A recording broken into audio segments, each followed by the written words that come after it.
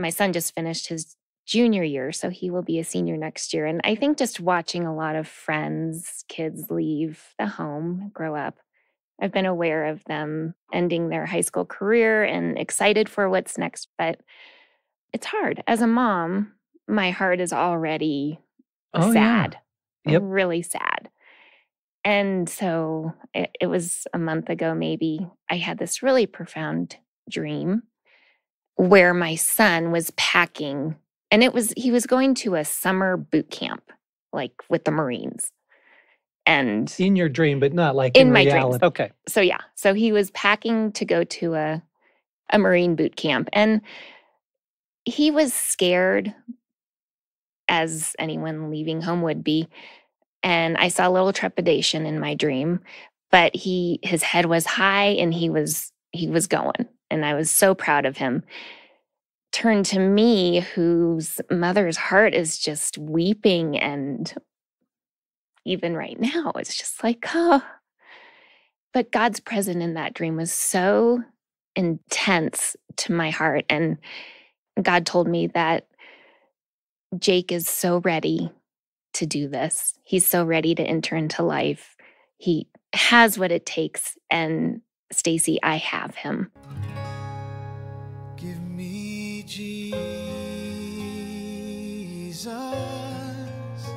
Give me Jesus. You can have all this world, but give me Jesus.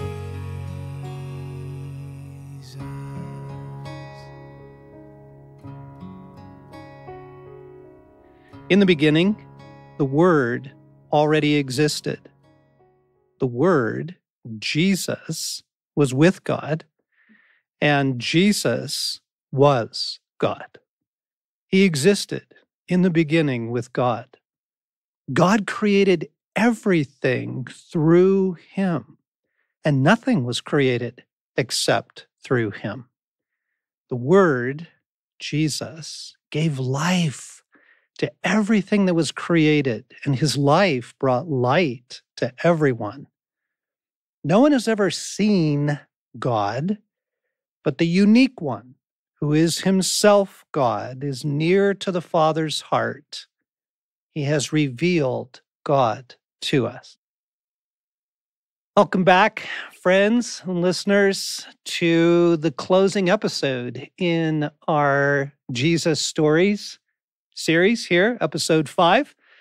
And with me in the studio to help wrap this up is Alan, our producer, my son Sam from the And Sons World, and Stacey Burton from our team. Welcome, guys. Thanks for bringing in the heavy hitters for the last round. Exactly. Make your mark. We were wondering if we were going to make the cut. So Yeah. Jesus is very present right now. I'm just curious, like you coming in today, your heart, Jesus, is it fresh? Yeah, my heart's pretty tender coming in just because of a beautiful week we had with my daughter. She graduated high school last weekend. A lot of celebration and also just an awareness of the transition and moving of time and how fast it's been. And she's about to go to college, so just celebration and tenderness. Only daughter. Only daughter. Yeah. Yes, 2 sons. A little different than sending a son out into the world. Hey, yes. What the heck? So I'm sitting there with this mix of both celebration and joy for hope, and also this sense of loss because this season is coming to an end. And so I asked Jesus, would you tell me how you see hope right now? And he gave me the best image. It was of Esther. And the story of Esther in the Bible, like what's always stood out to me is she knew she was born for such a time as this, the time that she was in, and she had a heart for her people. And hope has such a tender, beautiful heart for the unseen or for the neglected, whether that's us seeing a homeless person on the side of the road or whether that's her seeing someone at a party that nobody else notices. She has such a heart for the unseen and unnoticed. And so it just was a beautiful image that Jesus gave me. And he said, that is how I see hope. She is born for such a time as this. She is going to make the world a better place through her presence. And I love her heart for the underdog, for the unseen, for the people that need hope. And I mean hope within heart hope, but that her name is Hope. It's a beautiful thing. And so the neat part was he gave me that image, and then immediately it was time for us. We were all at a party for Hope, and it was time for us to bless her. And I was able to stand up and not only give her my Father's blessing, but to speak into her how Jesus sees her. And it was a moment I'll never forget. And it was all because Jesus rescued my heart in that moment. Oh, gosh. I remember sitting in the 46th row of the high school gym watching Luke, the last high school graduation in our family. And I said to Jesus, I said, how is everything not lost? Mhm. How could you do this to me?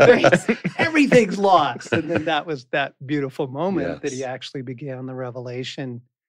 He said, oh, John, nothing is lost. And it was actually the beginning of the book, All Things New. Yeah. It's like the revelation of, wait, what? Nothing's lost? Like, that's huge. How? Huge. Yeah. Excited to see what book comes out of your experience at the graduation. Give it a few years. So for me, it feels like the war on interpretation is never ceasing. So it's been a crazy season for me and my family of things going wrong, things breaking, goodness, difficulty. And as I sat with Jesus stories, I was just struck by like the war for how I'm going to interpret and look back on yesterday or a month ago or today. That just like it's always up for grabs. It always feels like, I don't know, contended for.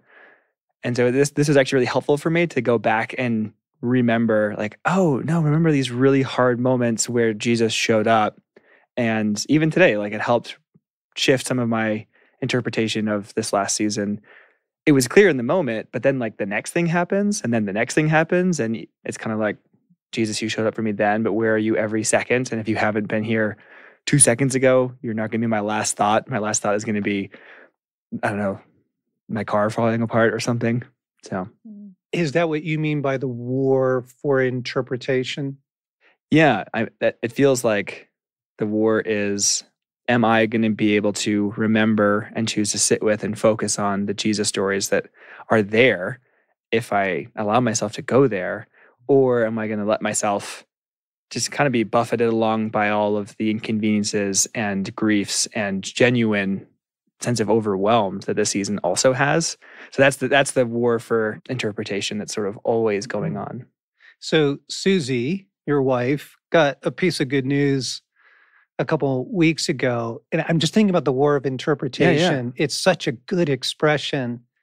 She got some good news and she was telling me about it on the phone.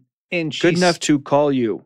Good enough to call be me. like, hang on, stop everything. I need to call. It was good news. Yes. And she said, that's my 3 cheetah God, Mm-hmm. right? And so she was pulling on a story of Jesus from years back to bring it into the present moment to help with the war of interpretation of things, right? Yep. So what's the 3 cheetah story? Oh, okay. So for the first like 5-6 years of marriage for Susie and I, we didn't have a retirement fund. We didn't have a nice car. We didn't have a TV. We put like every scrap of savings into travel funds to go and be reckless and experience things. And so one of these trips we got to do was to climb Kilimanjaro. And it's like once in a lifetime. And we're doing it when we're, I don't know, mid-20s. Well, while we're there, we're in country for an extended period of time because if you're going to go all the way to Africa, why not? See some friends. Exactly. We actually lived with friends who are there, so that helped make it more affordable. But yeah, so there's a wildlife preserve out there called Tarangire, and you just get in these awesome Land Rovers that have like the safari tops with like the roof that pops up, and drive around and hope you see stuff. Like it's not a guarantee. It's not Disney World. No. And we cruise in and like there's, oh, hey, look, there's like a kudu from, 2 miles away. How cool. We saw something. Oh, look, here's a giraffe. Wow. Oh, here's like a whole herd of elephants. Oh my gosh, this place is amazing. And then we drive out where there's nobody and it's this empty field and we see this lone old wildebeest like walking along. We're like, oh, cool. They're like, hey, there's another animal from really far away. When all of a sudden we see in the grass 3 cheetahs stalking it, and our guide starts freaking out. Like this guy who lives in country, like is shaking the cars. He's just rocking, going, "You guys, that is one dead wildebeest. You have a camera. You're about to watch National Geographic." And we watch unfold these 3 cheetahs take down this old wildebeest. And our guide for the rest of the day was just yammering about how we were the most fortunate of guests. And Susie and I referred to that moment as the 3 cheetah God, because even rolling into the park, we had this sense of like, hey, you're going to see some stuff today, guide. I don't know why, but I feel the benevolence in this moment from the Father. And so we just kind of knew we're going to see something. Yeah. And that's been a big reference point for us. Yeah, that's awesome. Stace, what's a current Jesus story for you? Oh, the most profound Jesus story came recently in a dream about my son, similar to Alan. My son just finished his junior year, so he will be a senior next year. And I think just watching a lot of friends, kids leave the home, grow up as is natural and they're supposed to. My heart, I've been aware of them ending their high school career and excited for what's next, but it's hard. As a mom, my heart is already sad, really sad. And so it was a month ago, maybe, I had this really profound dream where my son was packing, and he was going to a summer boot camp, like with the Marines. And in your dream, but not like in my reality. Dreams. Okay. So he was packing to go to a Marine boot camp, and he was scared, as anyone leaving home would be. And I saw a little trepidation in my dream, but his head was high and he was going, and I was so proud of him. Turned to me, whose mother's heart is just weeping, and even right now, it's just like, oh. But God's presence in that dream was so intense to my heart. And God told me that Jake is so ready to do this. He's so ready to enter into life. He has what it takes. And Stacey, I have him. And I woke up that morning just able to, while still a little sadness in my mama's heart, I'm able to release him now to life, to God. And I think I'll be able now to really enjoy his senior year and really champion him in this last leg. So it was such a shift in my heart on how I'm going to release him into the world. So that's my most profound recent story. And God's intentionality in it, I can just still feel his presence. Wow. It's really beautiful. It's so kind of him. So kind. And he came in your dream, yeah, which is probably where he needed to sneak in in order to catch your heart. Yeah. Yeah. Not through the cognitive, rational process, but in the deeper. Yeah. Because it was an instant shift in that respect, right? Right on. Okay. So guys, one of my stories has been building for really almost a decade. So it's not just something that happened last week, but it's something that when we moved to Colorado almost 10 years ago to be part of Wild at Heart, we entered into a really incredible season. Also, it felt like a lot of thievery started to happen, meaning financial problems with hurdles, with things breaking, things being lost. Just nothing was easy. Everything felt really hard and really costly. And we started not just to feel like we were losing ground financially, but losing hope. And so this went on and on and on. And John, finally, you had mentioned, hey, this may be something you want to ask God. And we were in a time of prayer trying to break off some warfare. And the basic idea is to try to discover the claims of the enemy. And so we go before the presence of God and we ask him what those claims are. And when we discover them, we get to repent of them. So long story short, you helped usher us into that, Kelly and I, and Jesus is right there with us on one side of this court setting in heaven that we can see with our eyes closed. And the accuser is on the other bench making his case. And one of the things that was exposed in that was, because the enemy has to express what's going on, what his claim is, was that in one of our backstories, parents, back, there had been piracy, which we had no idea. We don't know about anything like that in our family history. Like Jack Sparrow piracy, like That sounds the kind of Caribbean. Like, yeah. Sounds cool if it's a Disney ride. Well, yeah. Something non-Disney, though, something really dark. And so as the enemy brought that up, we were able to then ask for forgiveness of that, to break that, and that was part of the hold. In the end, the verdict of heaven was there will no longer be any thievery. There will no longer be any stealing. There will no longer be this loss of finances and of hope. And so, but the piracy story was big. Well, at the end of that, there was a lot of freedom, and Jesus was with us the whole way. And then, John, you told me one of my favorite just moments of Jesus, which is while you were watching this unfold, you said at the very end, after the enemy had to leave and the verdict was read and there was freedom on this front, Jesus was sitting at the court bench that we were all at, and he had a gold doubloon. You sound like a pirate. Had a gold doubloon, and he was holding it with one finger and spinning it Mm. and just smiling at us, winking.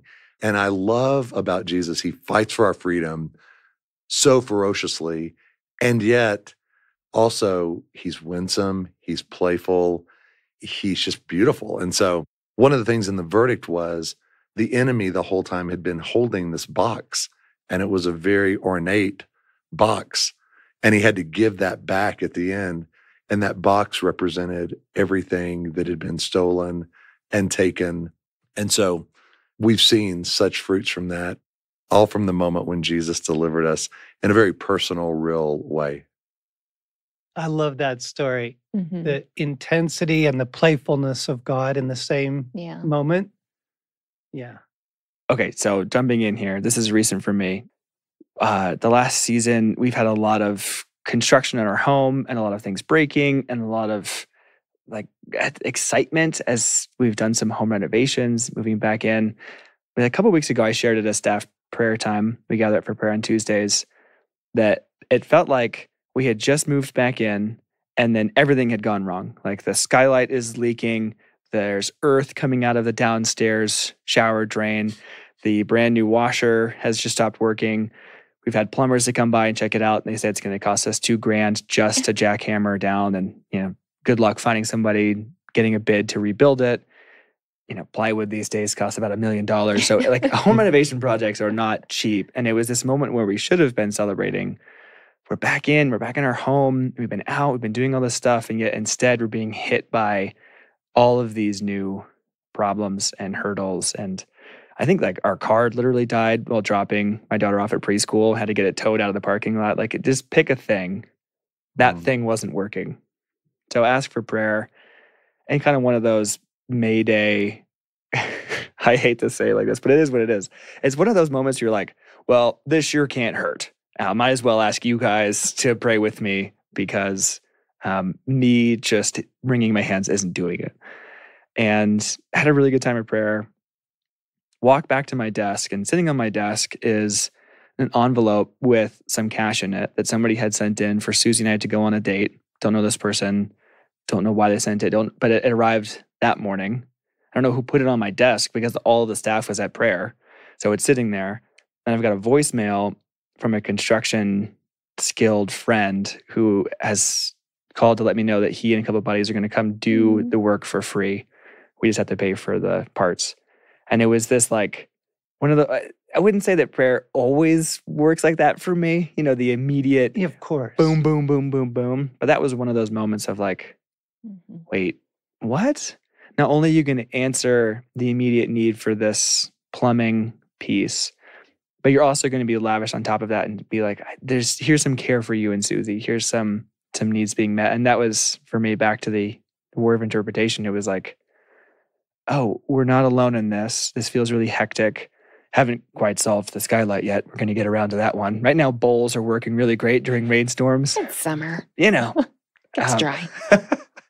But God has been in what has felt like chaos and contending for things that should be easy. Catching your heart. Yeah. Right. Massively. As well as helping with the project. Right.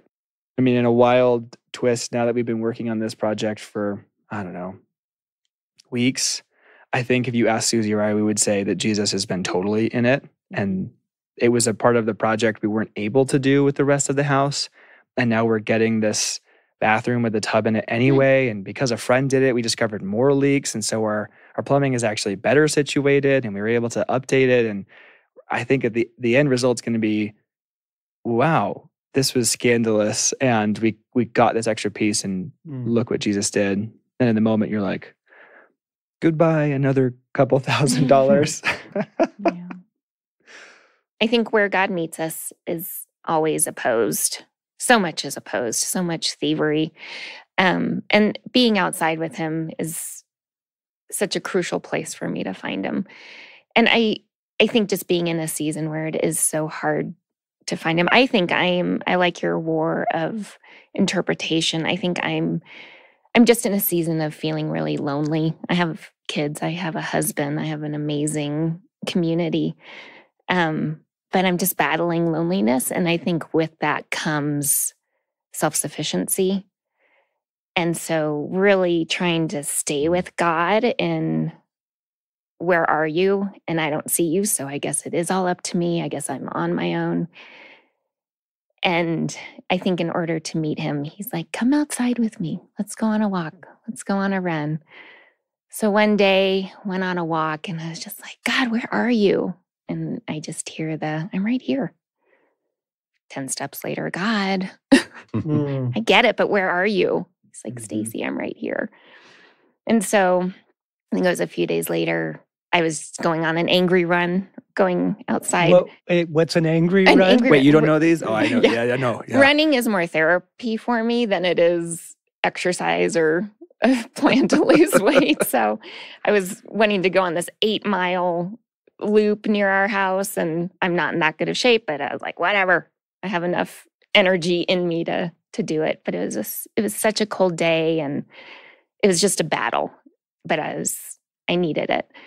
And this has only happened to me once before, but tears and screaming, and then out of my peripheral, I can see Jesus running with me. And then the tears became real, and the anger became, or the yelling, because I was the only one out there in the blizzard. It just became so therapeutic, and he was there, and it's okay. Like, be mad. Wow. So, that's like right out of the horse and his boy. Yeah, it was beautiful. You can't orchestrate it. Just have to be. That is one of my favorite stories where Aslan comes alongside Shasta in the woods, right? Yeah. And he says, tell me your sorrows. And that's exactly it. Yeah. That's and so it's beautiful. Okay. It's okay. So. Wow. Yeah. Okay. We have been doing this for 5 episodes now with the hope of stirring the possibility of more encounters with Jesus, stirring hopes, maybe even Stacey used the phrase provoking last week, people to, I want that. I want more. I need that. I need more of that. So 2 fun stories to close The epic and the intimate. God is in the epic and he's in the intimate, Mhm. I like right? that. You've got the Rocky Mountains and you've got the wildflower, right? You've got the sky in the morning and then you have the meadowlark on your window. He's in it all. And okay, so I, for one, am captured by the return of Jesus. I think about it a lot. I pray for it. It's just seized my heart. And there is a couple of amazing passages that describe the actual moments that happen. And Paul says there's going to be a commanding shout. You're like, what? Like there's this shout from heaven. There's a trumpet blast, and Jesus and the saints, the armies of heaven, come. And I'm like, what is that trumpet blast like?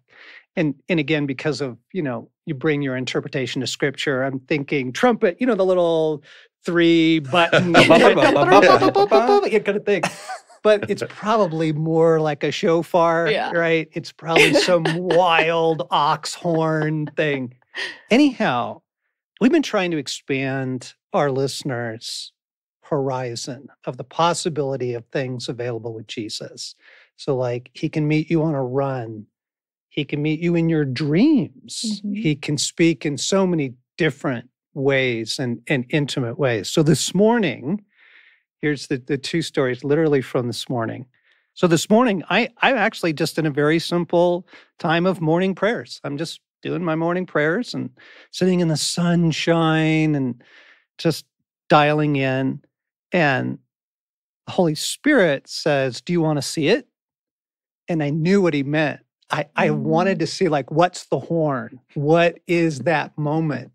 And he shows me the angel and the shofar, and I get to hear it. Oh. I hear what the blast is going to sound like. Wow. It is phenomenal. It is so joyful, and it's cracking me up because it's just a Tuesday morning. It's just and he says, there's more. Let me show you. Your heart's open. Let's go. So I get that incredible moment. Now, to tie it to the playful, intimate of Jesus, the top of the podcast, we're sitting here at the table in the studio. We pray, hey, Jesus, anything you want to remind us of, or that kind of thing. And I look over, praying with my eyes open as I do. I look over and there's a paper clip on the table that I don't think anybody meant to leave there, and it reminded me, oh gosh, right, I need to order that box of paper clips that's part of this project I'm working on Funny. at home. And I'm like, and I just like, Jesus, you crack me up. Like you're reminding me of the paper clips. An hour ago, you were showing me the angel and the shofar. And so like the paper clip and the trumpet blast. Like that is. Thanks for not starting the episode off that way. Yes. I've been hearing the trumpet of the return of Christ. What have you guys been hearing? The paperclip. My own inadequacy. And the paper clip, Exactly. The right? drip of my Like faucet. God is in it all. I want to read something here at the close of our series that comes from chapter 13 in Beautiful Outlaw, because what I'm wrapping up could apply equally to the series here. What I say is, friends, this is not simply a nicer view of Jesus. This is not merely a more winsome Christ or a smattering of fresh insights. This is not confetti, lovely while it falls, soon to be swept away. Jesus is our life. We need Jesus like we need oxygen, like we need water, like the branch needs the vine. Jesus is not merely a figure for devotions. He is the missing essence of your existence. Whether we know it or not, we are desperate for Jesus. What if you could have Jesus the way Peter and John had him, the way Mary and Lazarus did? I said at the outset of this book that to have Jesus, really have him, is to have the greatest treasure in all worlds, to have his life, joy, love, and presence cannot be compared. To know him as he is to come home. A true knowledge of Jesus is our greatest need and our greatest happiness. And so I say this: the purpose of your being here on this planet at this moment in time comes down to three things. First, to love Jesus with all that is within you. This is the first and greatest command. Everything else flows from here. Second, to share your daily life with him. Let him be himself with you on the beach, at supper, along the road, just as he did with the disciples. And third, to allow his life to fill yours, to heal and express itself through yours. There is no other way you can hope to live as he did and show him to others. Love Jesus. Let him be himself with you. Allow his life to permeate yours. The fruit of this will be breathtaking.